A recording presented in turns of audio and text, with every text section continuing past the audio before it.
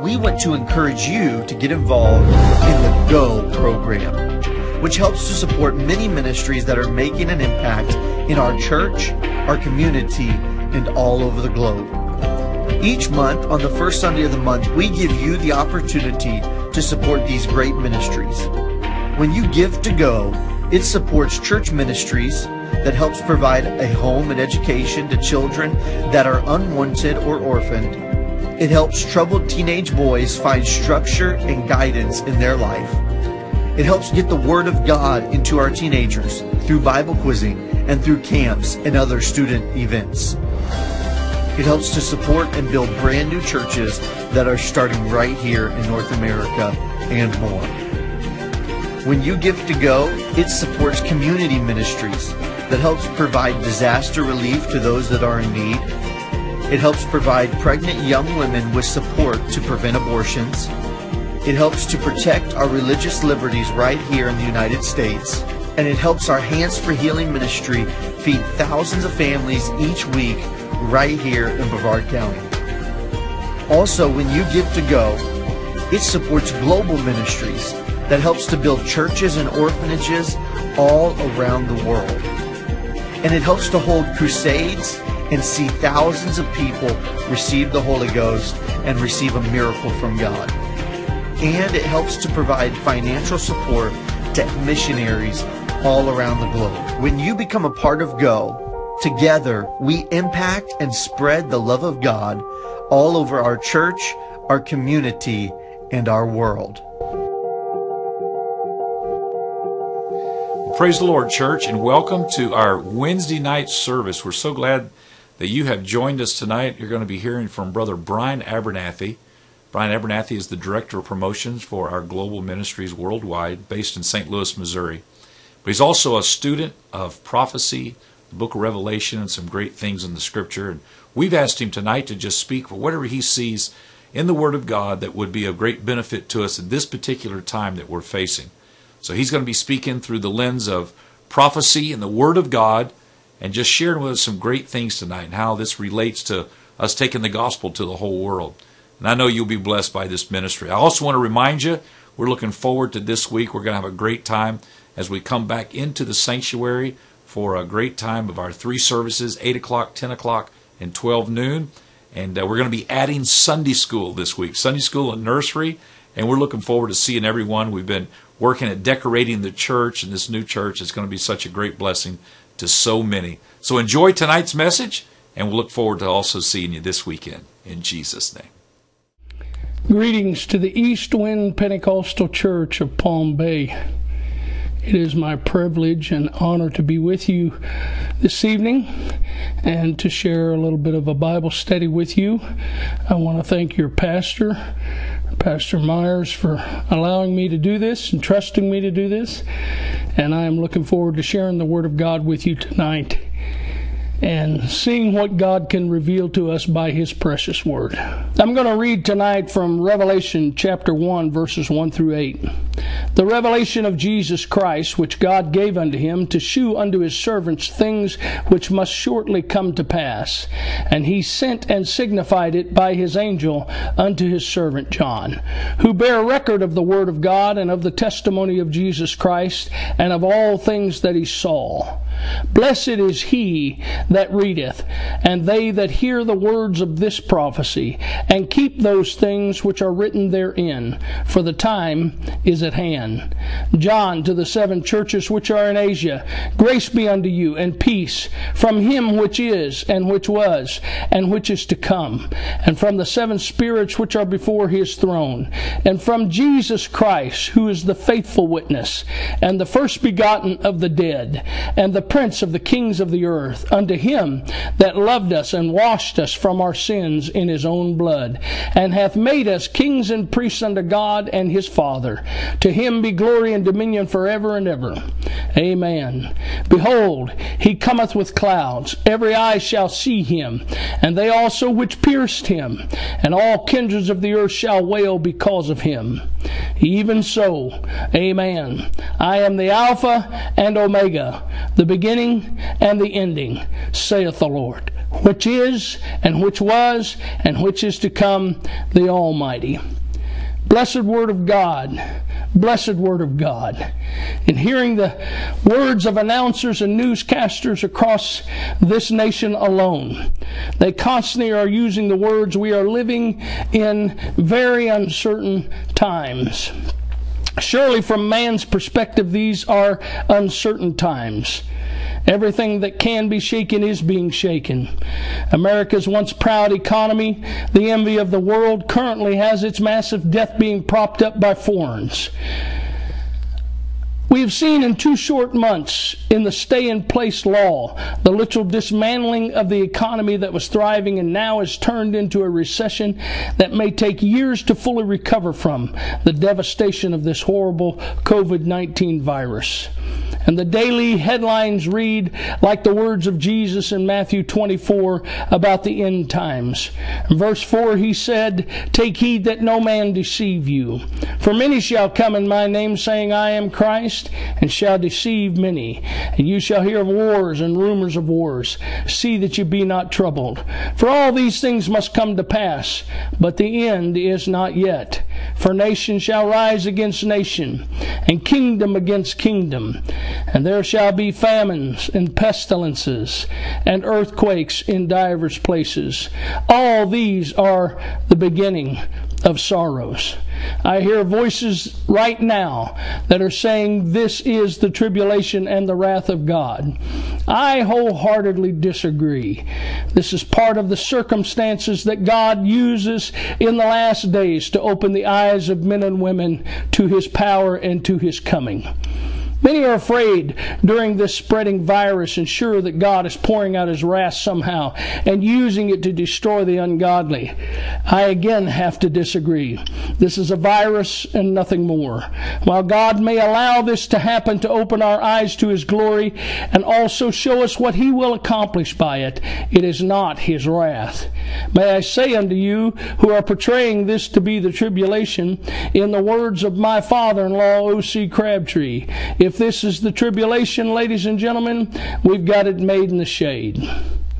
If this is all that God can produce in the lines of His wrath, He's not as powerful as the Scripture clearly says that He is. My friends, when the day of His wrath shall come, the Bible says, who shall be able to stand? But let me be quick to say that out of this, God will get glory. Let me point out some things that I believe clarify what this has done and is doing, and how this should open the eyes of the church in this last hour. Notice how quickly the control of our lives has been taken away by government and rule. We are quarantined to stay in place, and we did it.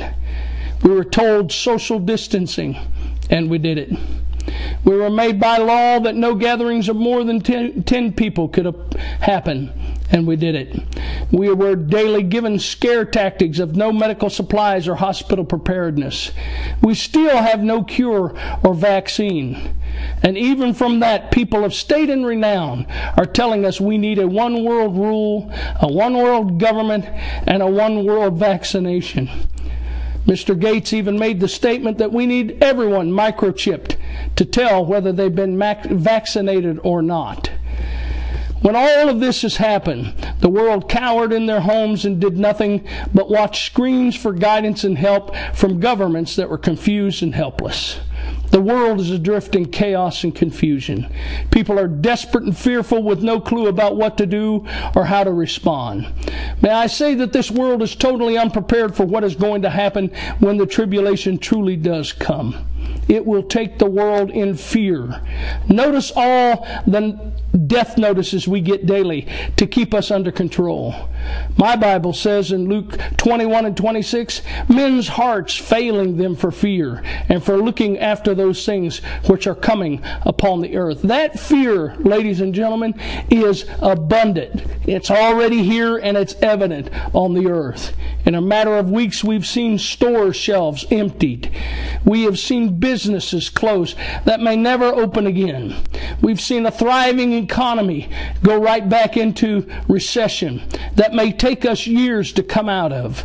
We've assumed a huge amount added to our national debt that will require our great-grandchildren and their children to work trying to pay it off if the world is still here in the shape that is in today. You better believe the world is in fear. You better believe that they are worried about tomorrow. And the Church of the Living God is in the middle of this situation. And let me say this feeling should not be so among us. John 14:1, Jesus told his disciples, "Let not your heart be troubled. You believe in God, believe also in me." 1 Corinthians 15:19 says, "If in this life only we have hope in Christ, we are of all men most miserable." But we have more than hope right here. We have hope in the life to come. The words "fear not" are mentioned 365 times in God's holy word, one for every day of the year. So I'm saying to the church, don't fear, don't fret, look unto the heavens. God is still on the throne. Never before has there been a day more orchestrated, outlined, and organized by the sovereign hand of the Almighty God. In the course of human events, there has never been a more certain time. God is directing, dictating the events of every day, everywhere, and everyone on this planet. So I lift my voice in this Bible study to declare in this troubled time, we live in certain times. No matter what the news says, no matter what the generation around us says, we live in certain times. God knows and is determining the events on this planet. There's nothing left to chance or fate. The Lord Jesus Christ remains large and even more in charge than at any other time in human history. God is in control. While man is indeed totally uncertain, God is completely certain. Proverbs 3:5 says, "Trust in the Lord with all thine heart, and lean not to thine own understanding." He has the answer for this last day. And while the strengths of governments and men are now adrift in weakness, anarchy, and confusion, the greater truth is found in the book of Isaiah 9, verse 6. "For unto us a child is born, unto us a son is given, and the government shall be upon his shoulder. And his name shall be called Wonderful, Counselor, the Mighty God, the Everlasting Father, the Prince of Peace. And of the increase of his government and peace there shall be no end." Yes, sir, ladies and gentlemen, God is in control, and we are living in certain times.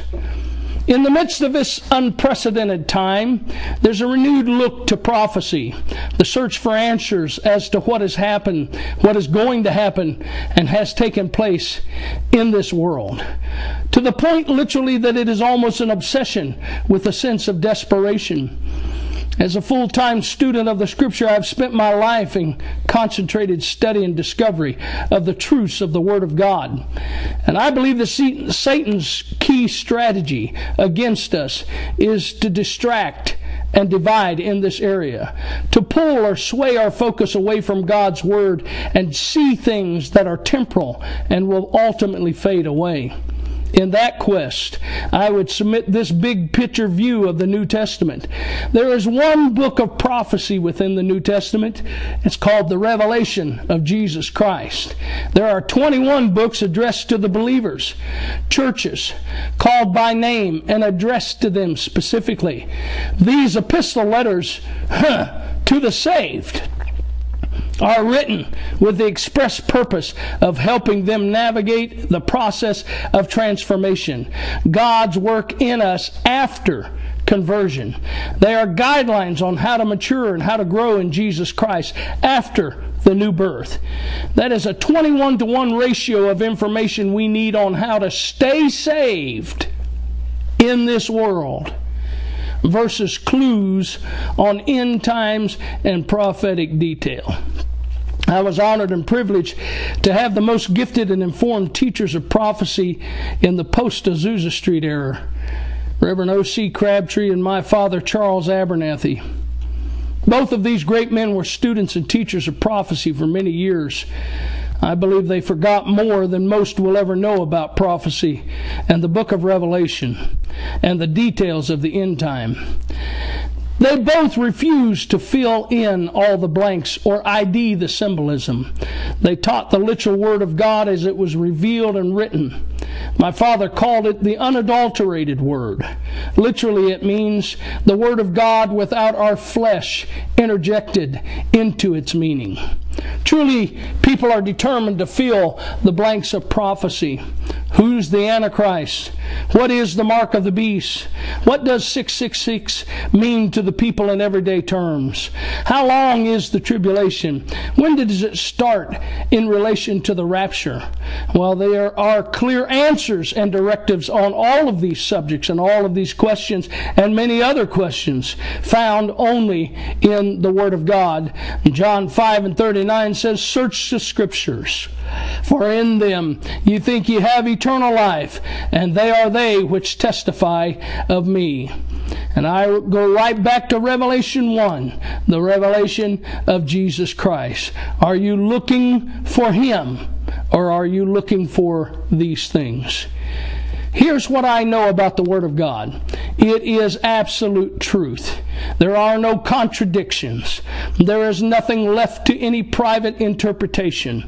Isaiah 28:10 says it this way, "For precept must be upon precept, precept upon precept, line upon line, line upon line, here a little and there a little."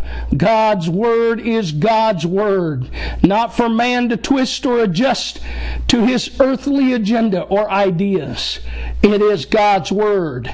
2 Peter chapter 3 and verse 16 brought this very scary circumstance to the eyes of the church, as also in all his epistles, speaking in them of these things, in which are some things hard to be understood, which they that are unlearned and unstable wrest. W-R-E-S-T. And as they do also the other scriptures unto their destruction. The word rest here means to wrestle, to strain, to twist, or torture the scriptures. Self-interpretations of God's Word will always lead to destructions of the soul. The Word of God is living, timeless, and relevant to all generations. The Scripture clearly and without question outlines the elements of the new birth, being born of the water and of the Spirit.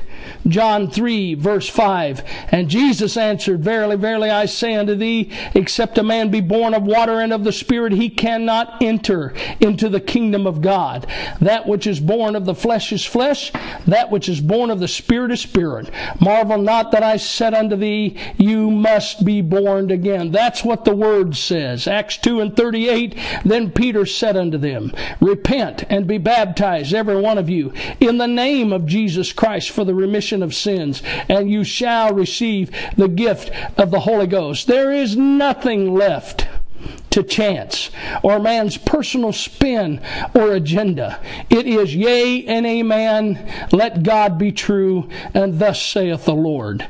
The areas of the book of Revelation that are not detailed but left to John's visions and description of heavenly events were earthly words that were intentional, and anyone who tries to decode those details are guessing at best and deceived literally at worst.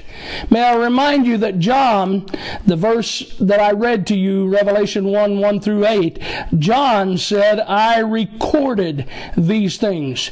John was a recorder and a witness of what he saw, not a disseminator of what he thought it was.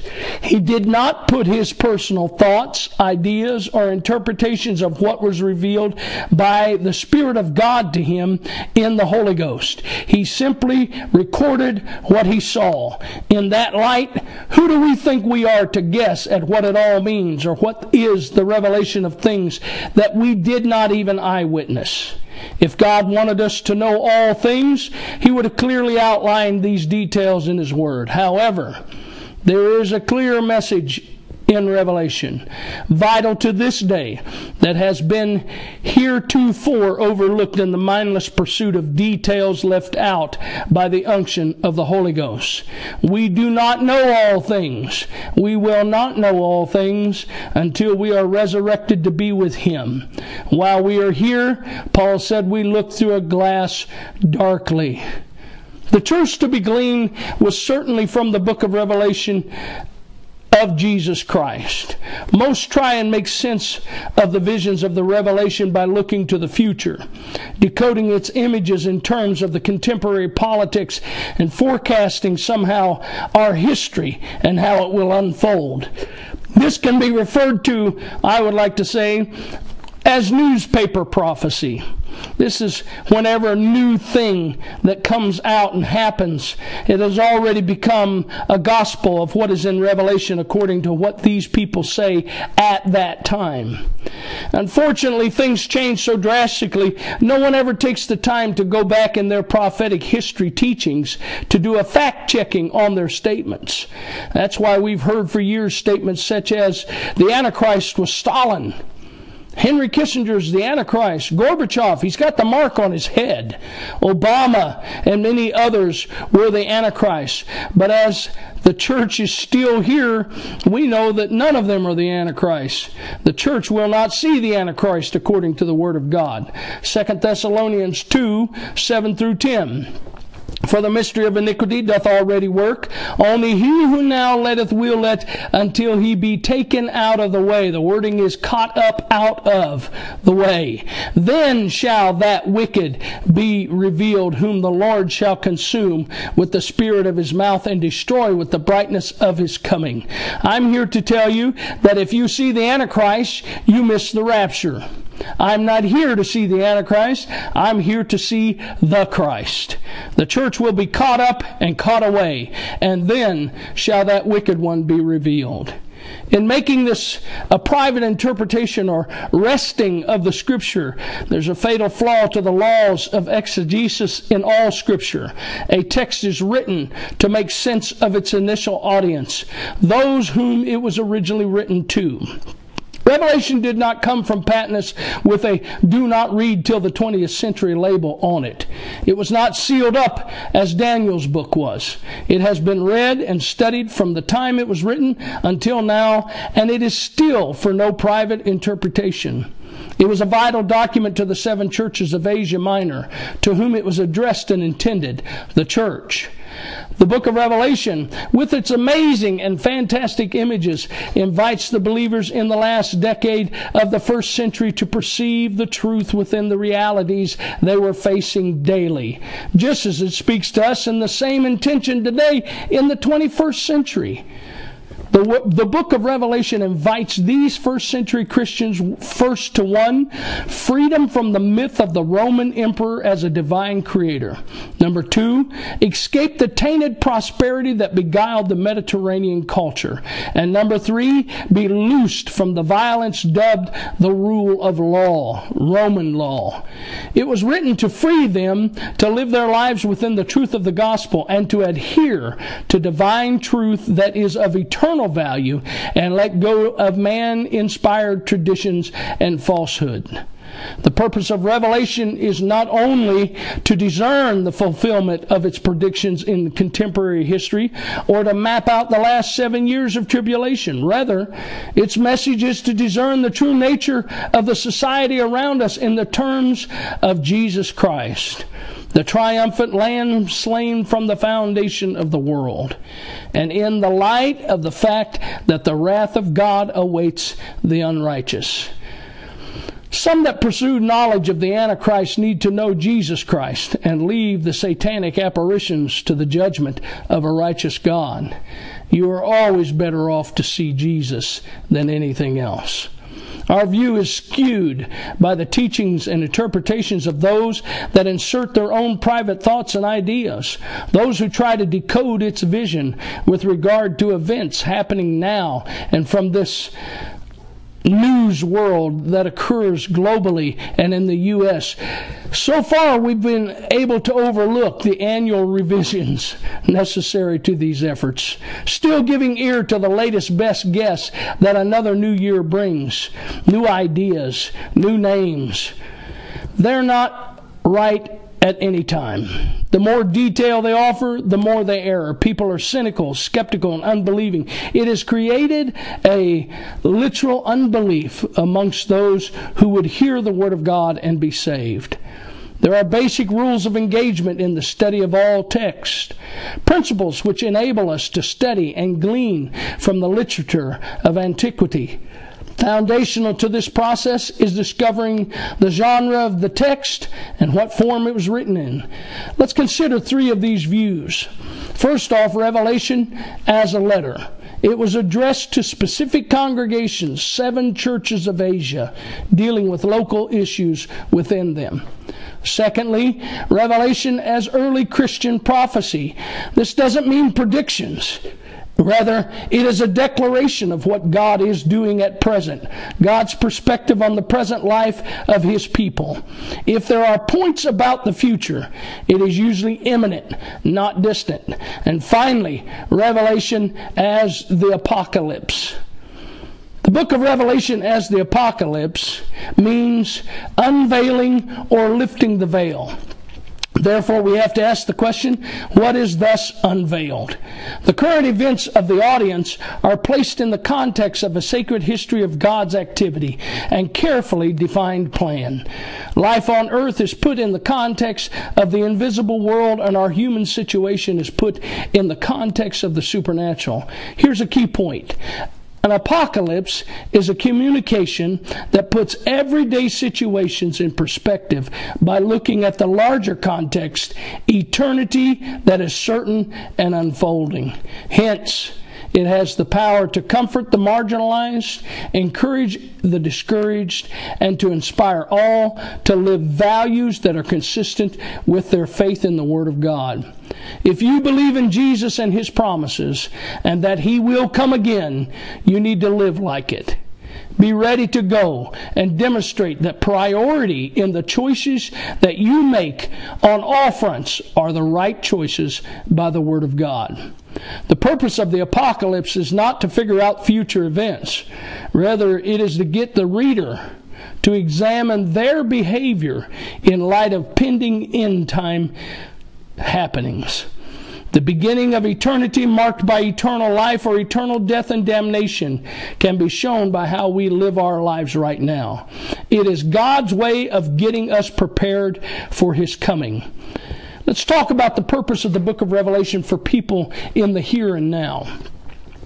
The reader of this great book can see the fact that no matter what the present world is claiming, no matter what the world powers would aspire to, God is the final source of all events. His truth endures. He is in control, and all power in heaven and earth belong to Him.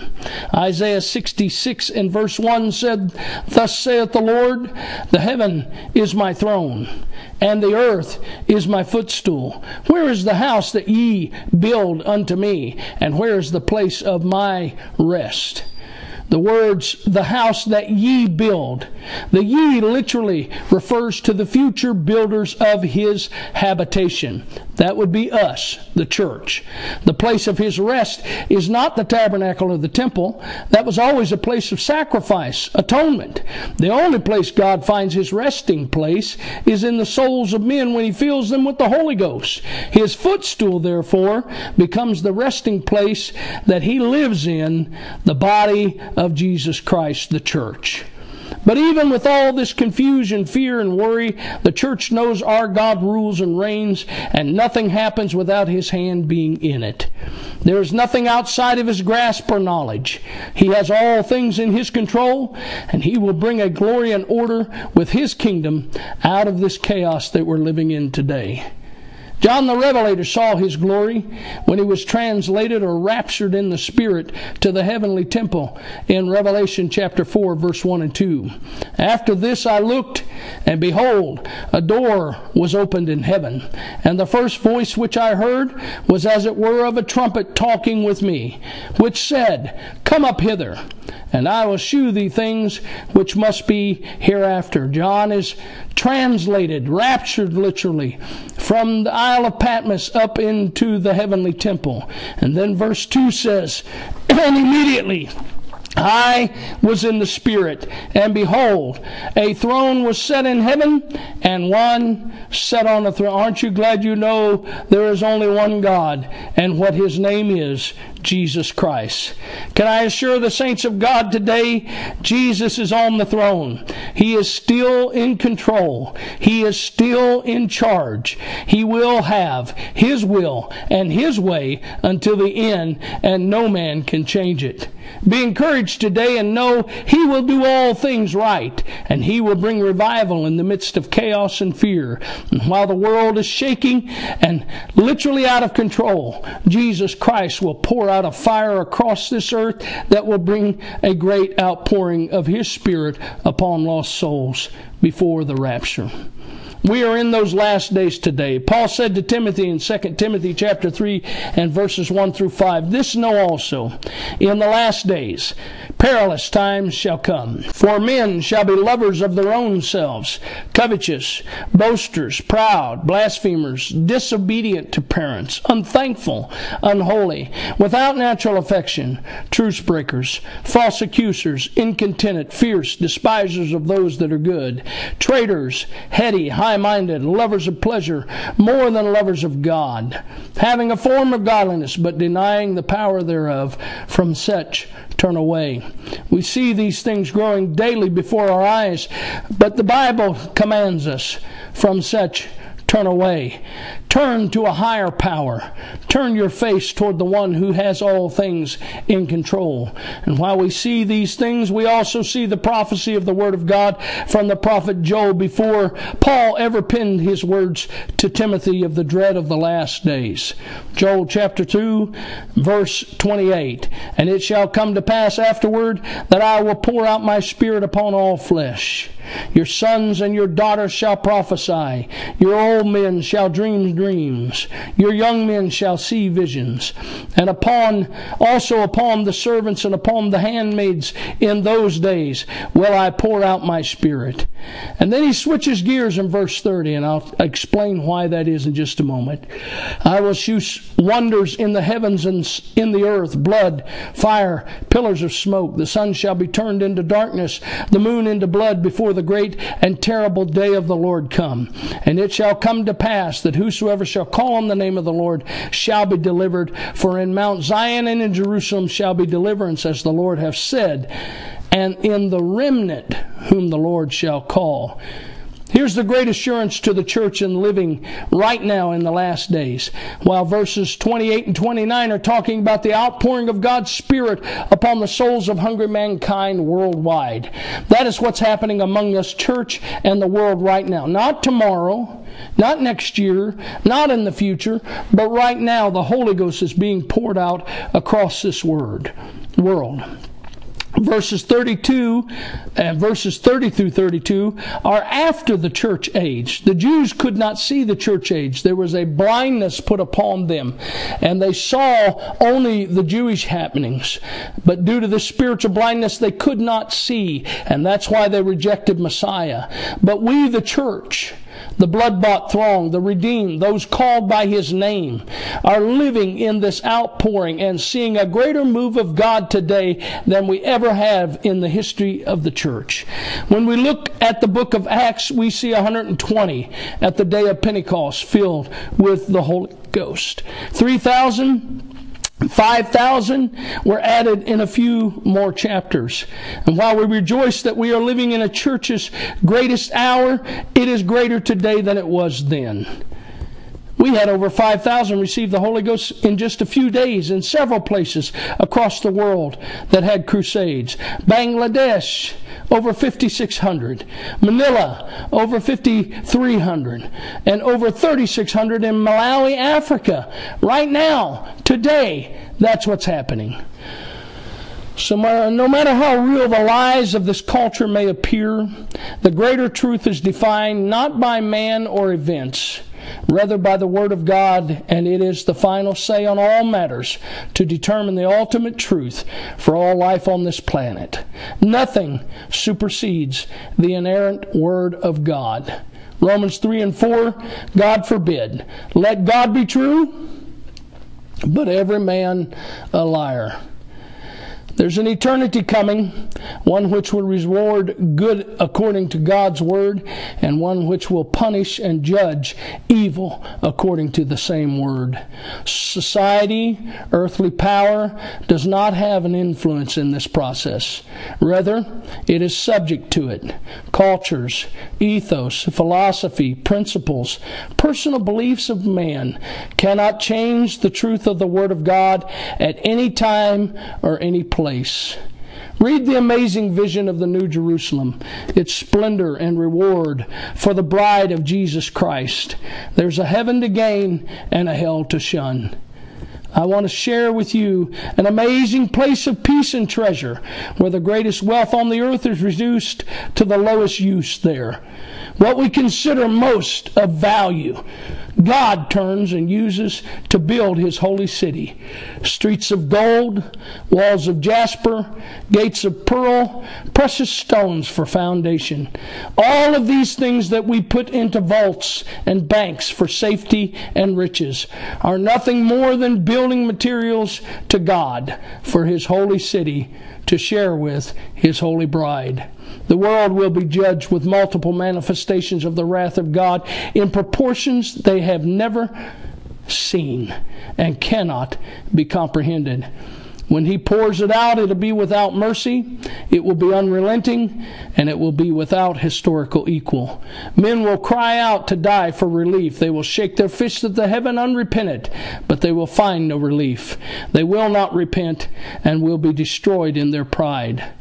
The world will follow evil only to see it destroyed by God's power, and will be ultimately ruled by righteousness and godliness without choice in the 1,000-year millennial reign of Jesus Christ on the earth after the tribulation. More important than the identity of the Antichrist is the fact the risen Christ will crush, vanquish all evil and sin, and it will be paid with an eternal price. I am not looking to see the Antichrist. I am longing to see Jesus Christ, who saved me, gave His life for me, and redeemed me from my sins. I encourage everyone, read the book of Revelation. Don't be afraid of it. It'll bless you. It makes it clear that this present life must be lived in a way as to be prepared for eternity. That whatever we must endure in this life, it is nothing to be compared with the glory of the next life in heaven with the Lord Jesus Christ. It also would lead us to understand that no pleasure for a season in this life could possibly be worth the wrath and the horror of the lake that burns with fire and brimstone. It behooves us to constantly be prepared for the coming of Jesus Christ. No, it's not about mysteries solved or the future predicted. It's about the opportunity to be ready for the certainty of an eternity that rewards this life and how it was lived in the eternal context. The message to the church in the first century is the same as to the one to the church in the 21st century. Jesus Christ was literally the Word of God incarnate. John 1:1 and John 1:14. Verse 1 says, "In the beginning was the Word was with God, and the Word was God." Verse 14 says, "And the Word was made flesh, and dwelt among us, and we beheld His glory, the glory as of the only begotten of the Father, full of grace and truth." And the Word never changes. Hebrews 13:8, Jesus Christ the same yesterday and today and forever. Friend, this life ends and leads to eternity with consequences for how we lived in anticipation of that truth. My father used to say that this life is the dress rehearsal for eternity that is to come. Hebrews 9:27 says, "And as it is appointed unto men once to die, but after this, the judgment." Revelation unveils the fact that our conduct here and how our choices in this thing called life that is but a vapor has the impact that will last for eternity. Revelation is truly valuable as it establishes the fact that there is coming a time when the mercy of God on this planet and upon mankind will be replaced by His wrath that is open to all, like the great seals on a book, poured out like vials, and His judgment, which is sounded out like trumpets. Don't think for a moment in 2020 that these are uncertain times. We live in certain times. Never has there been a time more certain on this earth than today. The end is upon us. The images of Revelation are in place to become reality for all people that are left behind, ready for eternity, reward beyond imagination and eternal judgment and hell, where the horror is beyond comprehension. There's no end, no relief. Eternity is either in heaven or in hell, and you will spend it in one place or the other by how you live right now. Your life decides your destiny. In heaven, Revelation 21 and verse 4 says, "And God shall wipe away all tears from their eyes, never to weep again. There shall be no more death, neither sorrow nor crying, neither shall there be any more pain, for the former things are passed away." But in hell, it's a whole different picture. Revelation 20 and verse 10 says, "And the devil that deceived them was cast into the lake of fire and brimstone, where the beast and the false prophet are, and shall be tormented day and night forever and ever." There's no end to hell. "And I saw a great white throne and Him that sat on it, from whose face the earth and the heaven fled away, and there was found no place for them. And I saw the dead, small and great, stand before God. And the books were open, and another book was open, which is the book of life. And the dead were judged out of those things which were written in the books, according to their works. And the sea gave up the dead which were in it. And death and hell delivered up the dead which were in them. And they were judged every man according to their works. And death and hell were cast into the lake of fire. This is the second death. And whosoever was not found written in the book of life was cast into the lake of fire. I've had many times the question of, what are these books, Brother Abernathy? And do we know the words of these books? Yes, you do. They will never judge us for something we do not know. That would be unjust of a just God. We will be judged by the Word of God, the Bible, which we've had for centuries. That book, that holy book, is our guideline to lead us to eternal life with Jesus Christ. The book of life is in God's hands. And that's when He puts your names upon the page, when you are born again of the water and of the Spirit, when you're blood bought, just as the lintels on the doorpost in Israel, while they were in Egypt's bondage, were coated with the blood of a spotless lamb. It saved them from the judgment that came through the land of Egypt. Goshen did not have children dying. I want to tell you that you have to put your life in the Word of God today, because it is the only saving source to get you ready for the coming of the Lord. Are you trying to scare us, Brother Abernathy? Oh, would to God I could scare everybody to repentance and baptism in Jesus' name, being filled with the Holy Ghost, speaking with other tongues, and to live a godly, overcoming life. But I'm not the one who wrote the book. The book was given from God. So it should scare us in one way, but it also should assure us in the other. If we're ready to go, there's nothing to fear. If we're not, we should be afraid. I would ask you to look at life in the context of this great book called Revelation. See the end of days and ask yourself, what am I doing in light of these certain events that await humanity? Am I living today like it will all end soon? It will all end quickly. We're seeing things happen so fast we can't even keep up with it. Am I prepared? Am I prepared for His coming? And if I'm not, I need to get prepared. We live in a culture that is so compelling It would try to control us, our values, our beliefs, our actions. We must live in a way that transcends the culture and embraces the truth of eternity. Let me speak with clarity and unction to all that hear the sound of my voice tonight. Jesus Christ is coming for His church, and it's time to get ready. I'm going to ask you some simple questions. Are you ready for the rapture, my friend? Have you made your calling and election sure?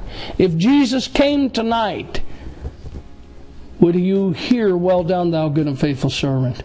Or would you see that others have left and you've been left behind? Have you repented of your sins? Have you been baptized in Jesus' name by immersion? Have you received the Holy Ghost, speaking with other tongues as His Spirit gives the utterance? And are you living a godly, righteous, holy, overcoming life in the midst of an ungodly world? If not, I ask you to hear the word of the Lord today. Humble yourself into His saving hands and get your soul ready for His coming. Jesus Christ is coming, and it's time to get ready. Thank you so much for allowing me to spend some time with you and just share an overview of Revelation, what it is and what it is not. And I would pray that you would delve into the Word of God in these dark days. And I also would pray that you have faith and understand that God's in control. And if you're one of His children, you have nothing to fear or worry about. There's going to trumpet sound, and we're going to be changed from mortal to immortality, from corruption to incorruption. And we will meet the Lord in the air. And the Bible says, so shall we ever be with the Lord. I love the ending of the book of Revelation. John the Revelator, after recording all of these things that were going to come to pass, constantly reminds us on several occasions in that last chapter alone. And he says, even so, come quickly, Lord Jesus. And with the church, that should be the cry of our hearts, because we're ready, we're prepared, we're living it. We should always say in our prayer, even so, come quickly, Lord Jesus. God bless you tonight. May the Lord have His hand upon you and your church and give you a mighty revival that lasts until His coming.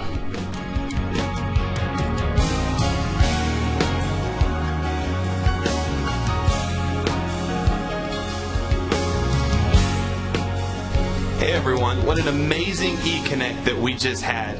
And now we are asking that everybody takes time for themselves and applies this word through discussion.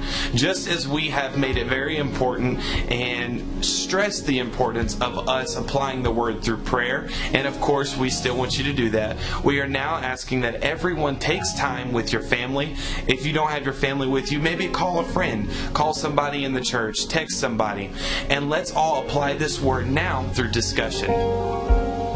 We want to encourage you to get involved in the GO program, which helps to support many ministries that are making an impact in our church, our community, and all over the globe. Each month, on the first Sunday of the month, we give you the opportunity to support these great ministries.